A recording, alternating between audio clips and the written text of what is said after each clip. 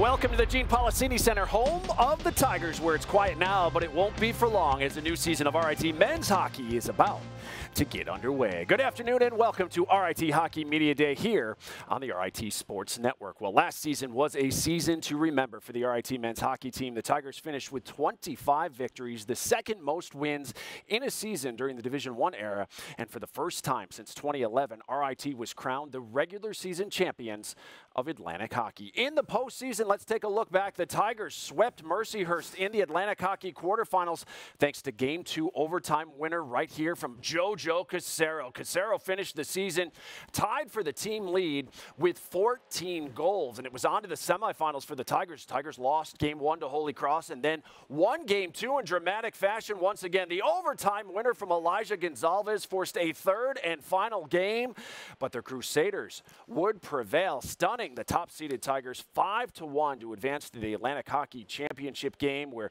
their run would end in a loss to league champion Canisius. Happy to be joined, as always, by the head coach of the RIT Tigers, Wayne Wilson. And, Coach, looking back at last year with all the success, the dramatic playoff victories, and all that momentum, to not get to the title game and to be able to host it here in this building, did it take a while for everyone in the room to kind of get past that and stop wondering what might have been?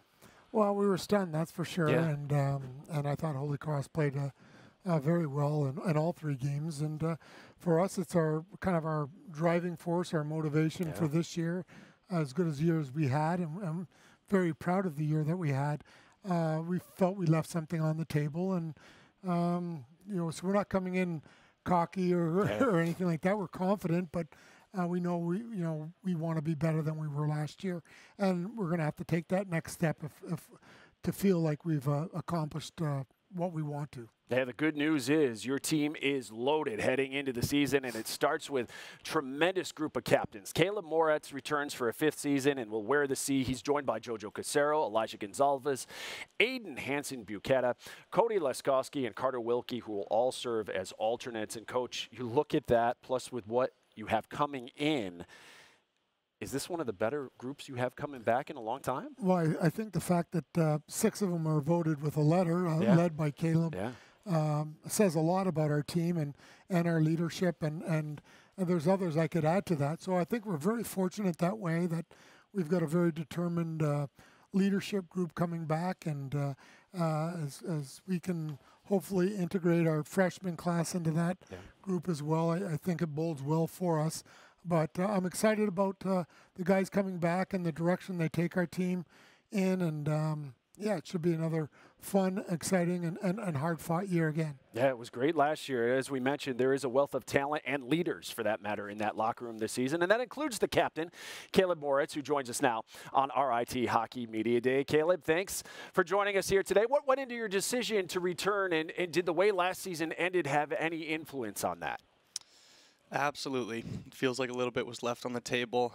A situation kind of presented itself where I could come back, and it was a bit of a no-brainer. So, we're looking forward to get back into it. Kind of like you said, have we got over it? I would say no. I think we're all still thinking about how we ended last season, and we're trying to build on that and go from there. Yeah, you were chosen to wear the C this season. What does that mean to you? Everything. It's a true honor, especially thinking about the guys that I played underneath for my 4 years here, and how they led the team, and just the way they held themselves. It's a big honor, and I'm looking forward to the challenge. What are your initial thoughts on this team and its potential, as we've already talked about with Coach Wilson? You got a lot of guys coming back and some nice new additions. Yeah, definitely have a really good group of guys coming back. We got a good core. We lost some leadership pieces from last year, which always hurts, but with all the guys we have leading the team now, and the freshmen coming in, what I've seen so far from them in camp is, I'm excited. I think they're going to step right in, and I think they're going to be big contributors. So I think we got a really good team going forward. Well, we'll talk more about the schedule in just a bit with Coach Wilson, but Brick City Homecoming brings Notre Dame to town this season. You get a chance to play in South Bend a few years ago. What will it be like to be part of that game in downtown Rochester? It's one of the best games every year, especially with a good opponent this year. It's going to be a lot of fun. I haven't lost there yet, and we don't plan on doing that this year. All right, Caleb. Well, best of luck. It should be fun. Best of luck this season, and thanks so much for joining us on RIT Hockey Media Day. thank you so much for having me. Yeah, absolutely. Meanwhile, Carter Wilkie continuing his remarkable Tiger career this season as a junior. Wilkie, the reigning Atlantic Hockey Player of the Year after leading the AHA with 37 points last season. Wilkie's the only the 11th player in RIT's Division I era to score 30 points in multiple seasons. Coach, he wins Rookie of the Year honors his first year, follows that up with Player of the Year honors. Is he just getting started? I mean, could he go down as one of the best to put on the sweater for you guys? Yeah, he certainly can. And, you know, I think long as, and I'm sure he is motivated to continue to get better. You know, he had some opportunities professionally that he decided he wanted to come back as well and work on his game. So it's up to us to also push him in that as well. But, yeah, he had a great start to his career and then last year's, but he's a marked man. You know, it's not easy when everyone's conscious of you and game planning for that. But that's where it's important that we have a true good team around us, that they can't just focus on one guy and think that that's going to be the solution to shutting us down. We have a lot of players that are able to contribute and that they have to be worried about. And Carter's just one of those guys as well, and hope to see him continue his growth, and it'll be important for us that he does, along with everyone else. You've had guys get invited to NHL development camps in the past. Carter, one of those guys this past summer. How did that help him? What have you seen in his return after that? Well, you know, I think when you get invited, it's an honor. First of all, I think it gives you some confidence. Yeah. It also gives you something to compare yourself to see where you've got to improve in your game.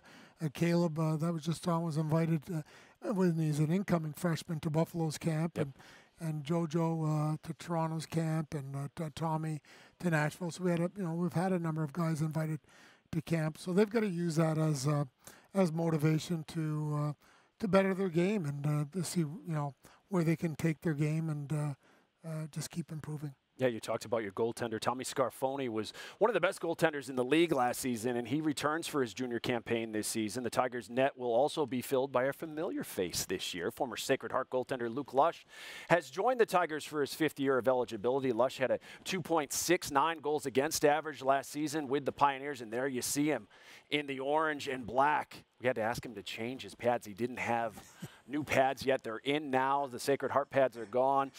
What did you see from this guy over the years that said, hey, let's bring him in, how he can help us? Yeah, I think because of our team, and we've got a good team, and Tommy had a great start, but you want to be prepared in all areas to have some depth in that. And I thought he played very well against us in the 2 games that we played him here. I thought he had a good year whenever we watched him on video.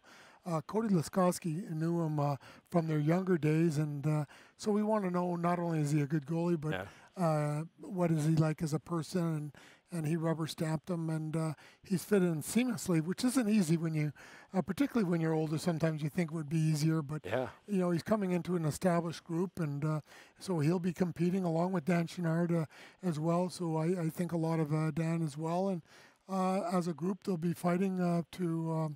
I don't want to say dethrone Tommy, but you want them all competing hard for playing time. You want them going after that, and it keeps everyone motivated and continue to play hard so that no one gets the rest on their laurels. And we didn't think that was going to happen here, but I just think it was hard to recruit the players knowing that they're coming in and going to be coming in behind Tommy. That the transfer we thought was the best way to get someone that is a proven commodity in our league, and he shows us a lot, and we're looking forward to seeing what he can do as well. I don't want to speak for the corner crew, but I would imagine they're going to be a little nicer to him now. Especially when he takes his mask off. Yeah, they do. I guess they gave it to him pretty good, I heard afterwards. So he said, hey, let's join him now, so I don't have to listen to that anymore. Hey, we talked a little bit about Notre Dame coming. Let's take a look at the schedule and what's coming up for the Tigers. Early on, it kicks off with a road contest at St. Lawrence on Saturday, October 7th. You'll have an exhibition with Guelph. 2 days later, right here at the Policini before heading down downtown for a date with the Fighting Irish at Blue Cross Arena. And then conference play kicks off with a home series against Sacred Heart. Lush facing his former team, and Holy Cross, the team that eliminated you from the postseason last March. You'll head out there to face them. The full schedule on RITathletics.com. You can get your tickets right now, season tickets as well, at RITtickets.com or at the box office here at the Gene Polisseni Center. You look at that schedule, Notre Dame obviously a highlight. We talked about it with Caleb. Getting them here in town after going out there a few years ago. We had to cancel because of COVID. They were supposed to be here in 2020. What's it going to mean to have the Irish here in town in front of what I would expect would be a capacity crowd, maybe the hottest ticket we've seen in town for a sporting event? Yeah, I think it will be a very hot ticket. Both them and St. Lawrence are makeup games from COVID, so we're going to St. Lawrence, even though we're reestablishing a new series with them later on this year. We're going there, and then Notre Dame. I mean, you can't get much bigger name recognition than that. And yeah, we're excited. Jeff Jackson, always a well-coached team, and a national power, someone that we get to see for our homecoming, which is. I'm still not learning about scheduling those fluff teams and easy wins, but there's no easy wins. No, never. And we're looking forward to that, and the community seeing a real high-level hockey that particular weekend. Yeah, it should be fun. We're all looking forward to it. And of course, Robert Morris returning to the men's and women's programs. And, you know, Canisius winning last year. Robert Morris is back. You look at this conference, always tough. You know, it was hard to win the regular season championship. Where do you think the Tigers fare? How will they fare this year in the league? Well, we feel good about our team, really. But, you know, you should every year as a coach. I think we have a lot of proven players coming back to our team. So that obviously is a reason for optimism. But there's injuries. There's chemistry. There's just so much that goes into winning besides just having good players that, you know, we're going to have to be sharper than we were last year if we want to go further. It doesn't mean you necessarily have to win a regular season, but and in fact, if I had my choice, winning the playoffs is probably still more important to me than the regular season. But regular season in our league is quite an accomplishment just because of the parity in our league. We saw the 7th and 8th teams, I think, in our league face off with the playoff championship last year, so that gives you some indication of how much depth our league has. And so we've got our hands full with our league play. Our non-conference will also help us a lot in preparing for our conference games. UNH coming at Thanksgiving time, a Hockey East opponent. So we've got a lot of good opponents this year, and our league is going to be as tough as ever. And you mentioned St. Lawrence. You'll get them the first game of the year, and then they'll come back here after the calendar flips to January. I believe January 5th. They will be here in town. Clarkson the 6th. Yes. Did I get that right? Yep. All right.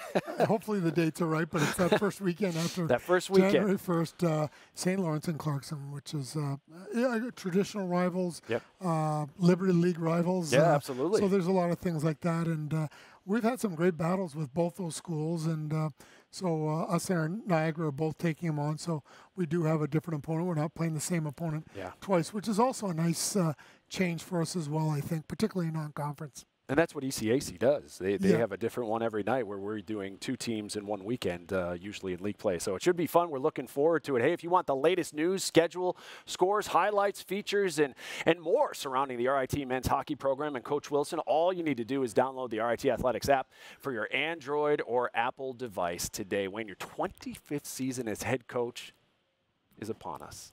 Best of luck to you and the Tigers this year. Thanks so much. You're making me feel old now. Oh, not at all. We're looking forward to it. It should be a fun year. That'll do it for us. Thanks so much for watching RIT Hockey Media Day here on the RIT Sports Network.